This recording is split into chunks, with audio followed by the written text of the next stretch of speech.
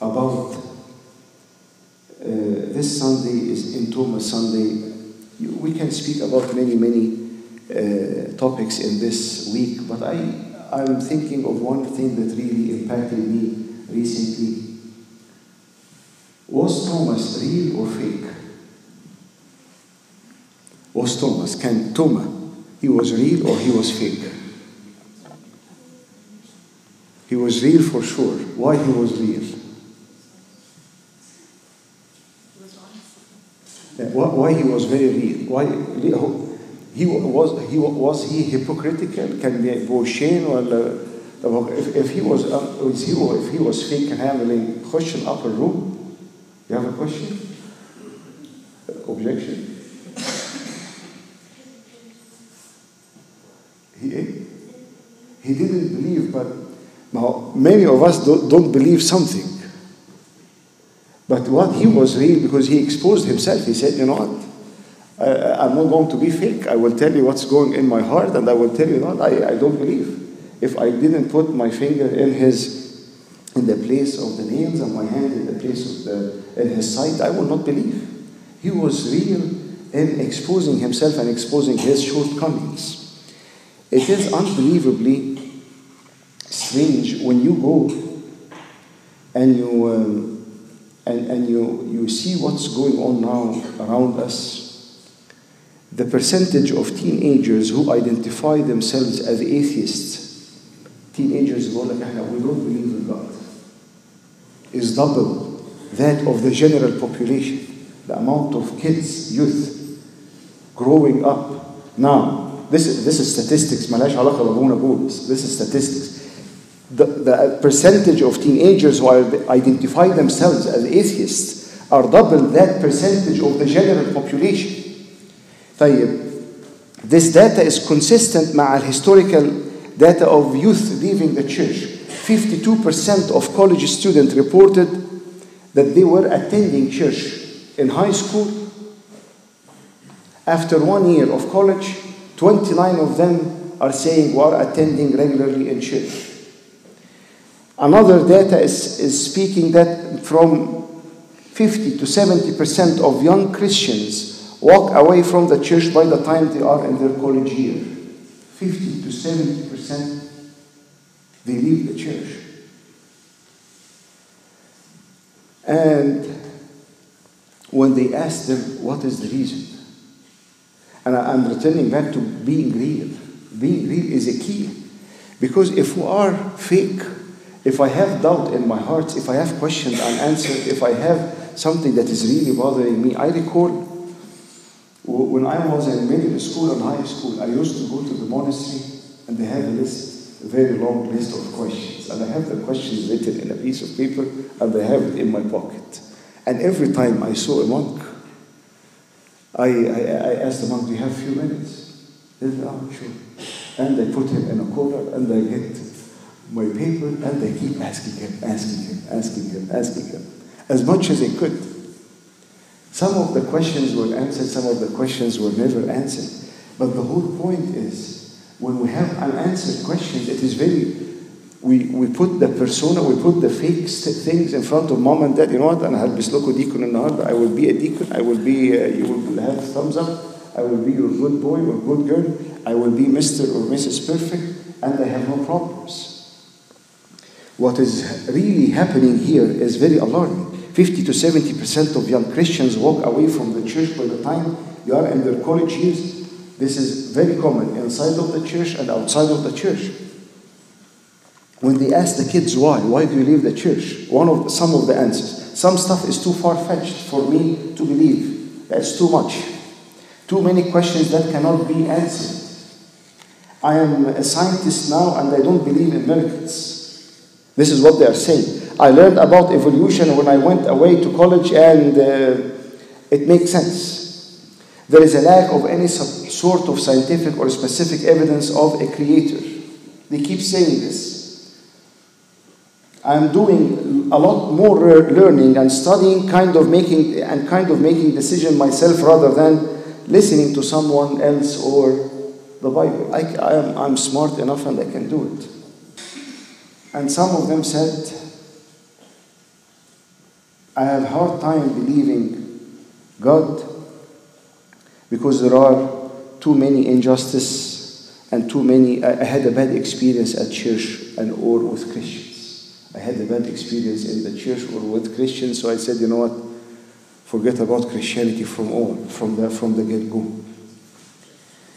Those are real people answering real questions. But the whole point is, are we real enough to admit that we have a shortage, we have a challenge that we need to address, we have a problem that we need to reach out or no?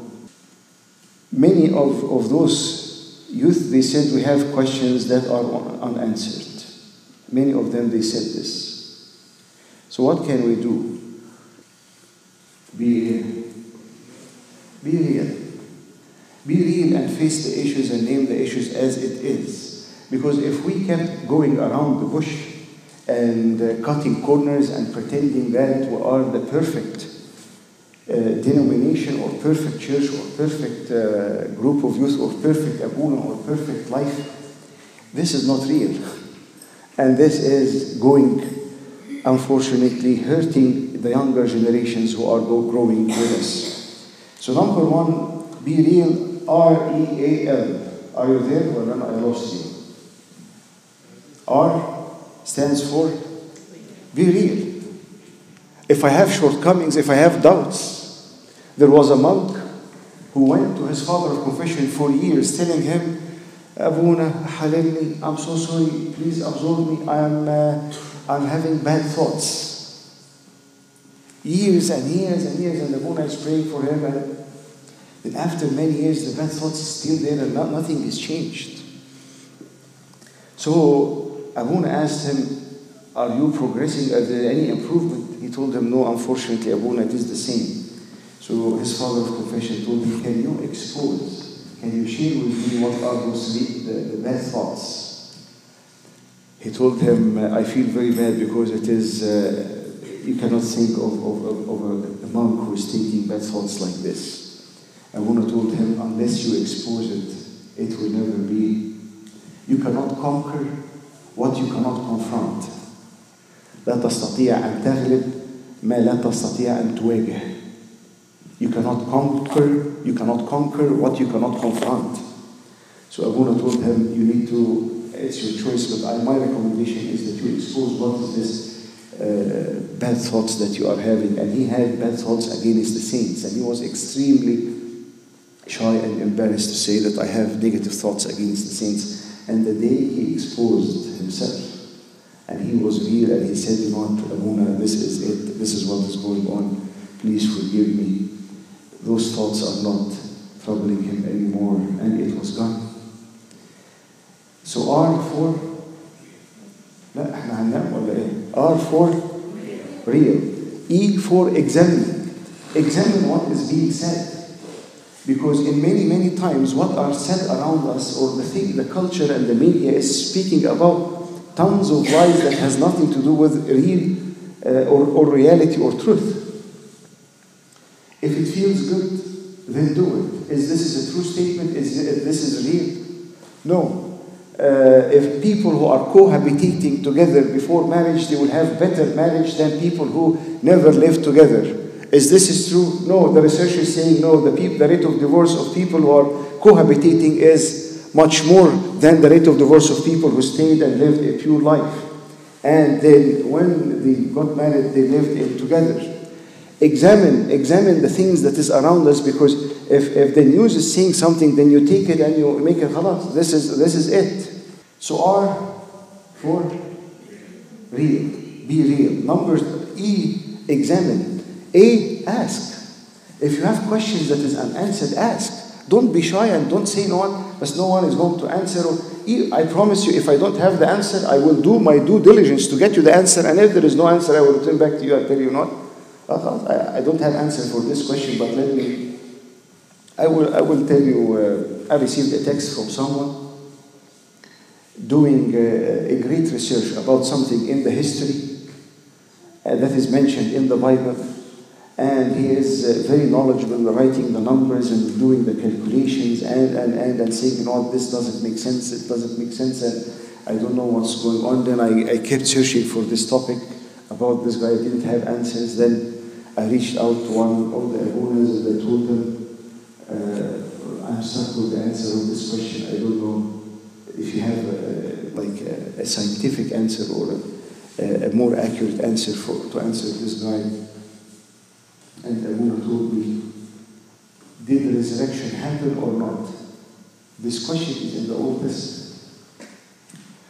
So I told him, Abuna, this answer has nothing to do with the question that I'm asking you. He told me, no, there will be a lot of things, but sometimes we don't have a very clear answer. But the anchor, our مربط الفرس في المسيحية, the anchor of Christianity is resurrection. Did the resurrection happen or not?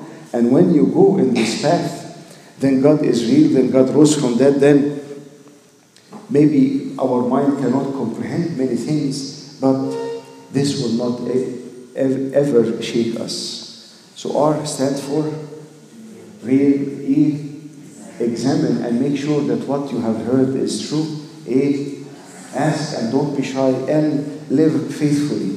Because when we are in the time of doubts and confusion, what will be the first thing the devil will be telling? You know what, خلاص مع ربنا, we don't know God is there or not there. Let me live my life. Let me enjoy this. Let me party and drink and do this and that and that and that and that. And when my questions are answered, I will return back to God. There was this story, my father of confession in Egypt told me that happened with him personally. A deacon started going astray from the church. Then he didn't come to church at all. All Sunday school servants going to him, no, forget about this, forget about this, forget about this. Bad friends started smoking, then started drinking, then started on drugs, on hardcore drugs. And then Abuna told him, he went to him in his home and he told him, we miss you in the church. We love you and want you to be back. And he told him, Abuna, I heard this in many sermons. God is not going to take your life in the worst time of your life. He will take your life when in the best time. ربنا ياخد حياتك, ياخد your life in the best time. Because in the funerals, many times we as preachers or abunas, we say, no, it was a perfect time for this person who God took his life in this perfect time. And he's telling Abuna, no, and you told us this. So since I am in this path, God will never take my life because I'm still not in my best time. So Abuna told him, but Ananias and Sapphira, Hananiah and Sapphira, they were not in their best time when God took their life. And Judas, he took his life on his own. And many stories in the Old Testament and also in the New Testament, people, God did not take them their life in their best time. He told them, no. 2 weeks. He received a phone call, he overdosed and he died. And unfortunately, a very dramatic story. Because he didn't live faithfully. I beg you, even if you have questions, even if you have concerns, even if you have doubts, live faithfully, نعيش بأمانة مع ربنا, and put all the questions, and we will be faithful also as a church. And I promise you that you will be faithful as a church to reach out and to ask. Even, I'm not saying that I'm a scholar or I have all the answers, but I will do my due diligence to get an answer for the questions that are not or are there. One of the Abunas, Abu Hamina, who departed in his early 40s in back home in Egypt, he said this. I will repeat it in Arabic and English. ربنا هيهدك لما تكمل رسالتك أو تكون في أحسن حالاتك. لا أقول ربنا هيهدك لما تخلص فرصتك أو تخلص رسالتك. So God will take you when you consume or use your chances, or when you finish your message or your mission in life. God will take your life when you consume or you finish your chances, or when you finish and achieve your mission in life. May God give me and give each one of us, you remember the four things? To be real. R for being real. E, examine. A, ask.